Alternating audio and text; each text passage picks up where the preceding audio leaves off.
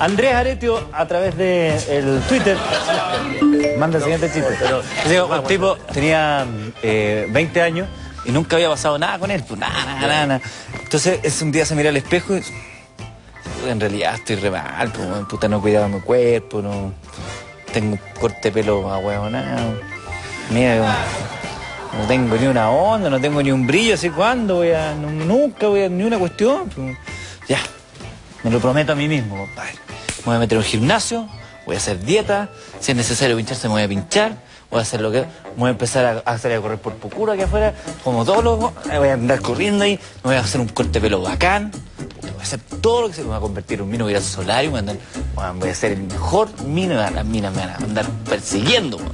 Y empieza a jugar al gimnasio todos los días. Al principio se reían de él. Le gritaban. Le hacía patrollaño. Un mes. No tenía ni un brillo. 2 meses. 3 meses. 4 meses. 5 meses. ¡Ay, hombre! Iba al solarium, tostadito, así como Felipe Vidal, así, tostadito. Fue a una peluquería, se hizo un corte bacán, así, súper. Sí. Y cuando va saliendo de la peluquería, ve que viene una chiquilla afuera, el chiquillo... Cosita rica, no lo logré. No, a lo mejor anda algún animador de televisión por aquí. Ya, hizo parar la micro, pasa la tarjeta VIP y el chofer. El chofer, bueno, estoy matando. Puta, andaba en su día de suerte, agarró una silla en el Transantiago. Y ahí, me miraron así como, de repente paran en un paradero y abajo ven 4 escolares, los 4 escolares. Cosita más linda, te amo, te adoro. Espérame 4 años para que salgas del colegio, porque si no es delito. Dijo, ya, ok, estoy. Se vio, compadre. Este fin de semana hay mambo, me voy a meter a la discoteca y aquí voy a debutar al fin, porque ya estamos cansados, ¿cierto? Sí, estamos cansados. El sábado la disco. Ya en la recepción, los gorilas, los que están en la puerta, los típicos que están con la lista. Están con la lista y revisando. Nombre, José Arellano. José Arellano no está ahí en la lista. Pero con esa pinta podía entrar cuando quieras, viejo, pasa nomás, pasa.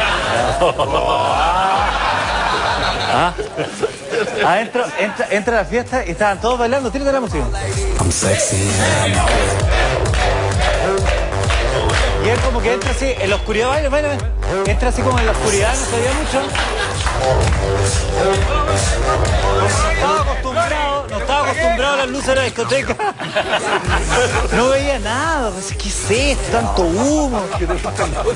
Y justo entre medio había una cubana bailando, de verdad.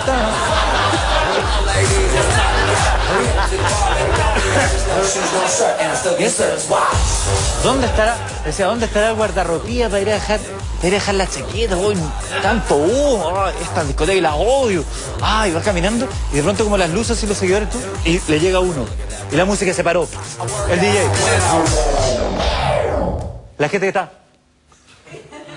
El gallo del bar. Otro que estaba en el baño, también en el bar, parece que estaba. La gente de guardarropía, ¿qué? ¿Y el gallo qué? Hola.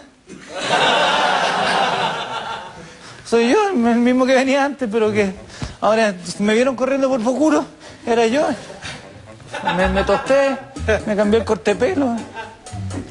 Perdonen, ya me voy. Y sale una niña, la más rica de todas. Dice, no, ¿por qué te vas?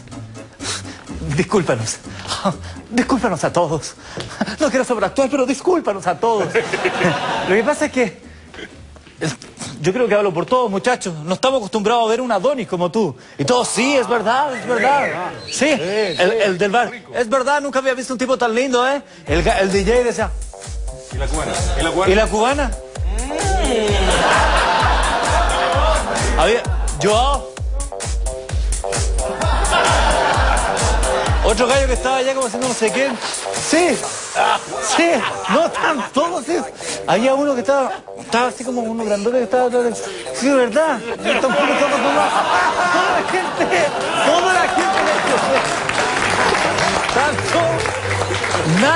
acostumbrado a ver a un tipo tan lindo y dice, bueno, si no es para tanto, disculpe, ya pongan música. ¡A gozar, a gozar! Y digo, ¡woo! Música.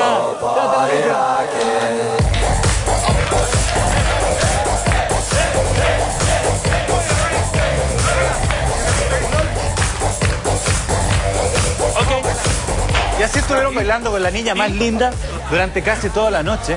Y cuando ya estaba por terminar la fiesta, ella le dice a él, oye, y le empiezan a fumar, ¿y por qué no vamos a un lugar más privado? ¿O te da terrible de miedo? Y él le dice, ¿miedo? ¿Miedo yo? ¿Un gallo tan experimentado como yo? ¿Miedo? Por favor, no necesito miedo. Y él por dentro decía, chucha, voy a debutar con la más rica, capaz que me va a ir como, no, ¿qué hago? Me concentro. No, vamos, pues le dijo, ¿qué tanto? Por eso soy el más rico de la disco, vamos. Y ella dijo, ay, y ella pensaba, uy, me voy a comer el gallo más rico. ¡Ah, Eduardo, cagaste! Pensaba ella. Se van de la mano y se van caminando. Y se miraban nomás. Y toda la gente dentro del disco, los gallos ya a esta altura están limpiando las cosas. ¿Qué tipo más afortunado? Son el uno para el otro, comentaba. El uno para el otro. Una pareja que estaba por ahí le decía a su polola, ¿te das cuenta de lo que era amor? Y ella, sí.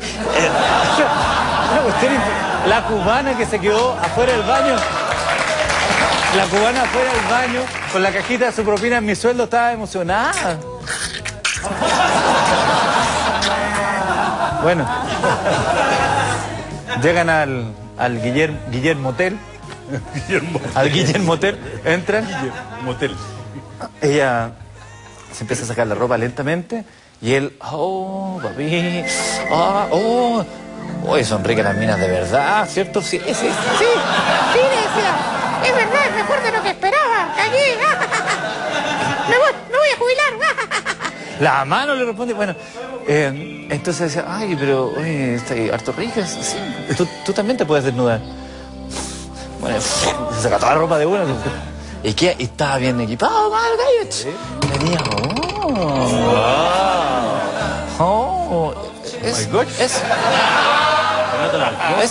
es increíble.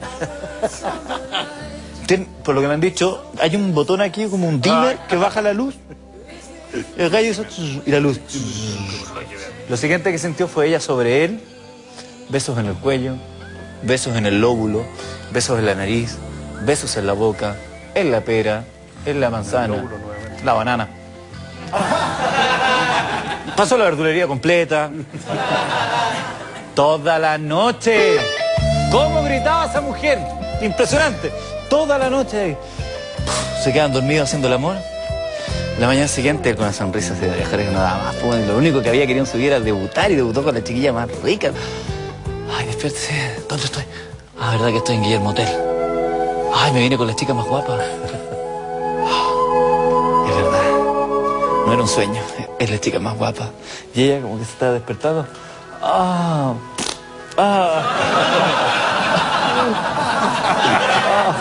Bueno, pues es humano, pues. Era un resorte del colchón. Ay, ¿dónde estoy? No estoy acostumbrada a esto. Ay, ¿verdad que fui a la fiesta? Ay, me vine a acostar con el tipo más rico de la fiesta. Ay, está ahí. Ay, pero no le he contado mi secreto. ¿Se lo cuento o no se lo cuento? Ay, ¿se lo cuento o no se lo cuento? Se lo tengo que contar. Y se da vuelta. Le dice, hola. Hola, ¿cómo estás? Fue una linda noche, ¿no? Sí, la verdad que hace años que no me divertía tanto. Nosotros tampoco.